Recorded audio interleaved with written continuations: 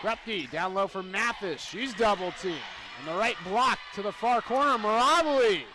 3-ball, yes! To the top for Krupke. Into the triangle for Mathis. Down in the paint. Slifka lays it in, and the Beacons take the lead 14-12. That's 2 points so far into this game. Campos to the near corner. Slifka silks it home. She rose up and she sinks the triple.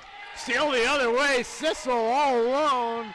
Lays it up with the left hand, and it's good. The Beacons back-to-back quick baskets, and just like that, down by 2, up by 3. Great ball movement for the Beacons.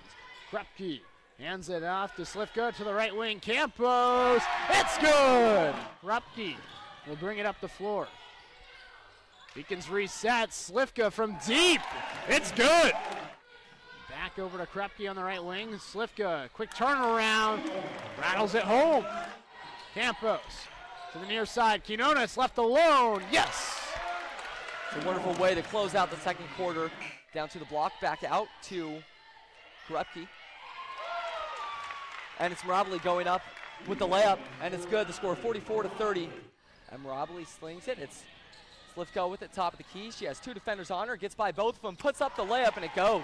And it's Cecil with the right of the wing. And Slifka doesn't hesitate to put that 3-point shot up, and she bangs home the trifecta. Krupke down and back to the right corner, the wide open 3-point shot from Mirabili, and she bangs it home. Who crosses over to the right side, spin move to the left lane, and she puts up the left-handed layup. It goes. Wonderful move there from Mirabili, who's just taking over in this fourth quarter. Back down to Mathis, out to Krupke. Slings it to Slifka. Her 3-point shot is good. Gets it down to Slifka. Back out to Mirabili. Her right corner 3-point shot's up. And once again, the corner 3 is good for Mirabili. And what a performance for Slifka. 30 points. Just a dominant performance all around. She was very accurate. 10 for 19 from the field, 4 for 7 from 3. And how about 6 for 6 from the free throw line?